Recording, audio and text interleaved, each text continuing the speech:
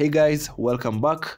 In today's video, I'll be showing you 2 title card effect ideas that you can use on your next music video. Let's get into it. Okay, we'll start with a really easy title card that also incorporates the use of the Saber effect. First things first, get your text tool, write the names for the title card. In my case, Potential is the name of the song, and then switch back to your selection tool, and then you can move these how you want it. Then go back to your text tool and once again create a different text layer, and then you can label that as the name for the song. So in my case, it should be the name of the artist now, D Block. I'll go to my character settings and then change the fonts for these. I will also show you where to get the fonts that I will use in this tutorial right at the end of this tutorial. So for D Block, I will go with Designer. Let's see. Okay, Designer. I also recommend whenever you're using a white, in my case I'll be using a white fill for this, just add a small stroke by clicking here to activate the stroke. Click once again so that you can define the color of the stroke. In my case I will add black. Make sure it's just a little, it doesn't need to be a lot. It could also be at 6 pixels. Make sure it's fill of a stroke. So you can see the difference between the text that has a stroke and the text that doesn't have a stroke. And then I'll go to the name of the song, change the font. I could try different ones. Let's see. Okay, I like this Bell MT. Okay, this is really super simple. So I'll make sure D Block is bigger and Potential has a small size. In that sense, I just want it to be right here in the middle.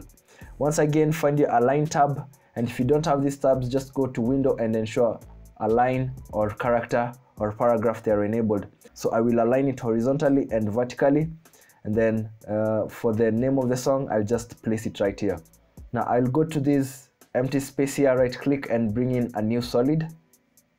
It should be black essentially.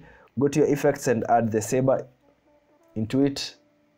On Saber we have different presets that you can choose from, but before we do any of that, let's just go to customize core tab, point it to the text layer, and then specify the text layer. In our case it was the name of the song, and then now we can just scroll between different presets depending on the one that piques your interest.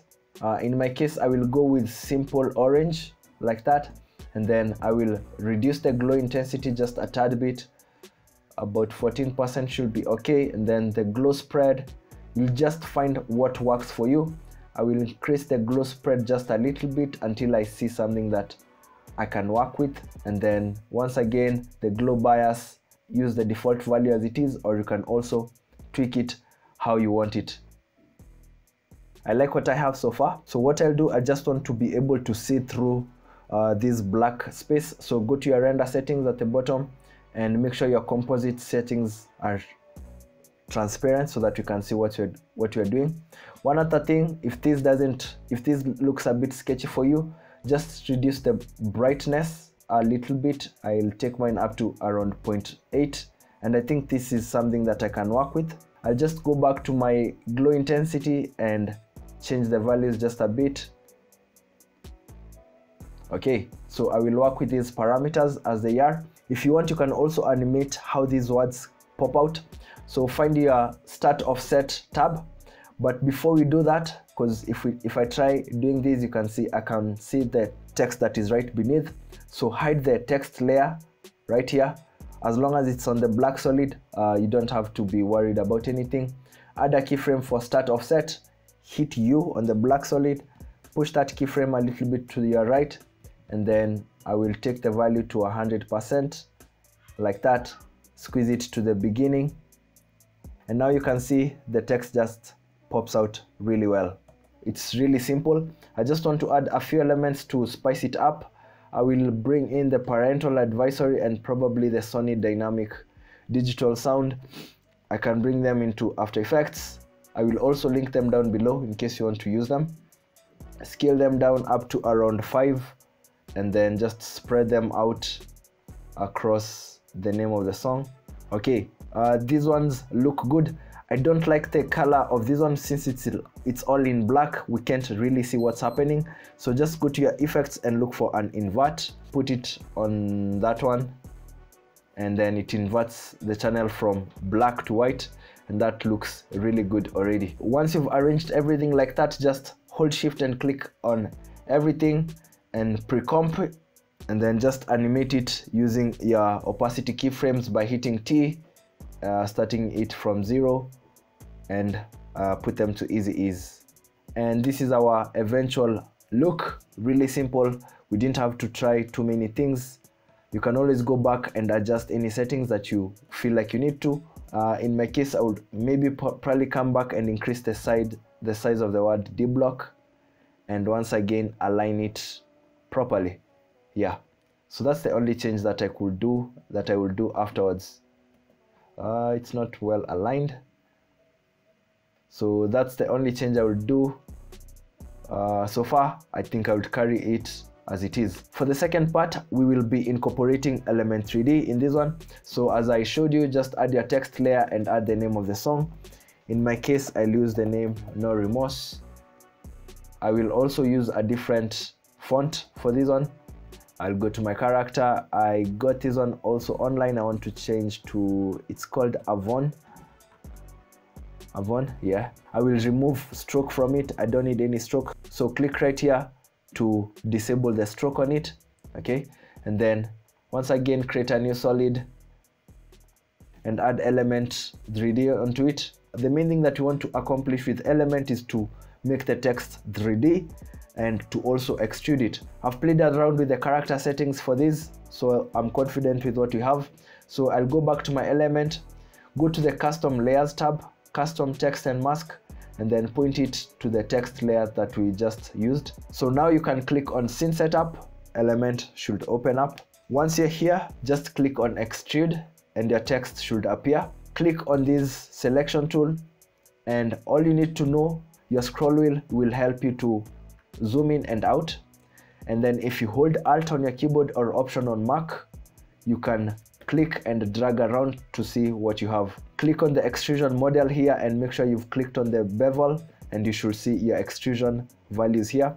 So I'll make sure I can see it on at an angle, and then I will increase the size like that. Yeah, I will increase it just a little bit more.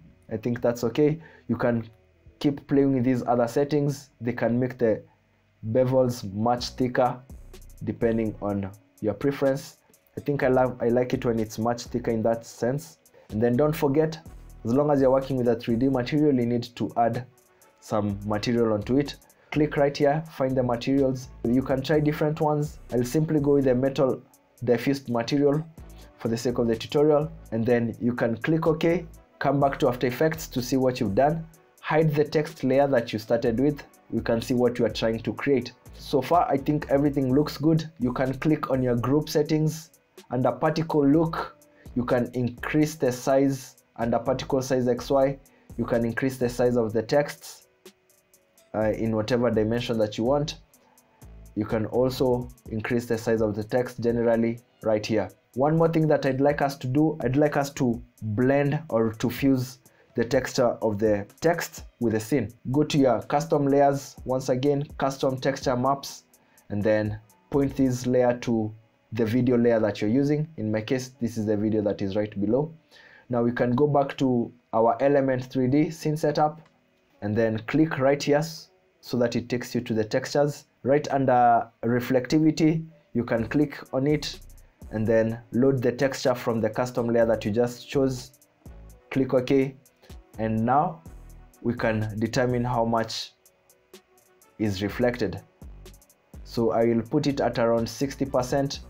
We should see some reflections from the scene that we just used. You can also add the diffuse and point it to the same texture. Should give you more or less what you're looking for, and then we can click OK. And once you're here, you can see it kind of blends in with our scene much more. You can see it's kind of more blended to the scene, which now makes sense. Now we'll just add some keyframes and tweak it how we want it. So under the group settings, under group 1 settings, this is what you want to focus on. Just drop every other layer down. You can also deform the text. Let's try the bend. You can enable it, and then you can bend the texts like this. You can bend it along different axes, so I will undo that. You can have it go up, but I like it as it goes down. You can also change the direction of the bend. Let me just zoom into the video. You can also change the direction of the bend, so I will leave it as that. I think this looks good. I just want to add some keyframes to make it more captivating. As you can see, there are more settings that you can play with. You can also play with the rotation of the texts. Okay, so I want us to rotate it around these axes. So under rotation, I want us to rotate it around the y-axis, and we can also add keyframes so that it appears like it comes into the screen. So I will add a keyframe for y rotation, hit U so that I can see what's happening, push that keyframe to the right hand side, and then I can rotate it briefly, just like that, or this other way.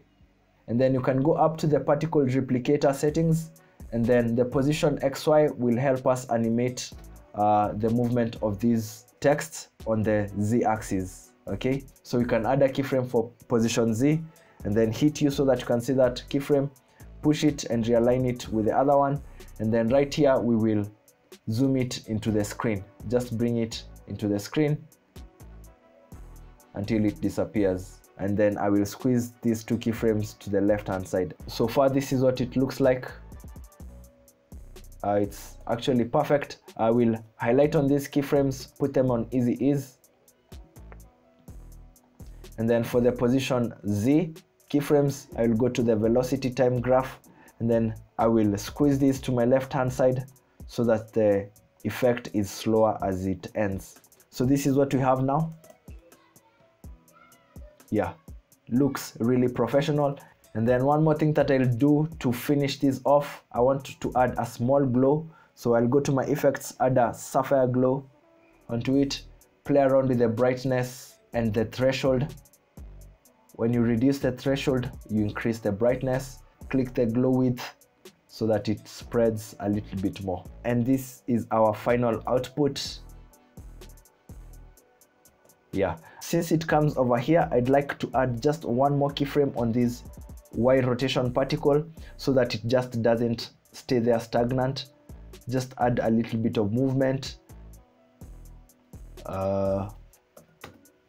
Yeah, so this is our final look now, and that looks really perfect. Before you go, I wanted to show you where I got my fonts from. So I get them from 1001 Fonts and dafont.com. So the advantage of the former is that you can type in what you want to preview, and then you can choose between different categories, as you can see it live.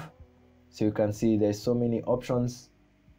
I actually like this one, and you can go for the heavy fonts because those are the ones that you usually want on your title cards, and there are so many pages. I actually kind of prefer dafont.com because it has a better versatility. So you can see these are really strong fonts that you can use. I went onto the sans serif and the serif categories, and this is where I was able to get most of the ones that I liked, like this one. You have so many pages to scroll through. You can also try the sci-fi category. You can see you also get a lot. So I will still link down below the ones that I've used in this tutorial. And yeah, those are the two title card effects that I wanted to show you on this tutorial. I hope you did enjoy every single part of it. If you do have any questions or concerns or anything that you'd love to add on to this tutorial, kindly feel free to leave it on the comment box, and I'm happy to have a back and forth with you guys. Again, feel free to check out my website at dannyjames.co for preset packs and LUTs to level up your visuals. My name is Danny James. See you guys on the next tutorial. Peace.